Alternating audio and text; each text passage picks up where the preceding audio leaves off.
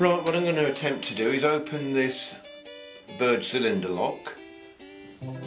It was sent to me by Dogman when he had his shed competition, and I won this by default, so it's been sat in my box ever since. So I thought, right, let's see what we can do with it, see if we can get it open.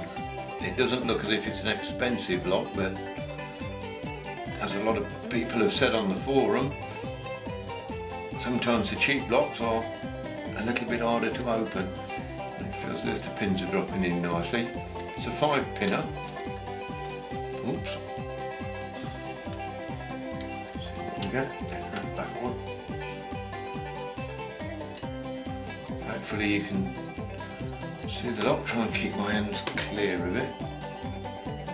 And there we go. That was really easy. So give it another go.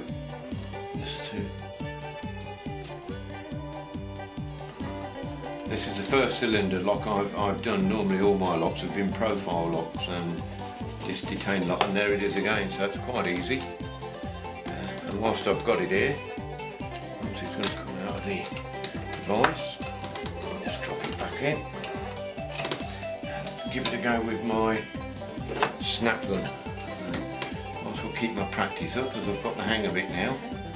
It's a little bit tight on the keyway, I can feel it touching the pins, but hopefully we will, there we go, open and should. Now the way with this snap, I found out that if I give it a double tap, rather than continually clicking it, just do a double tap. If it don't go, just reset it.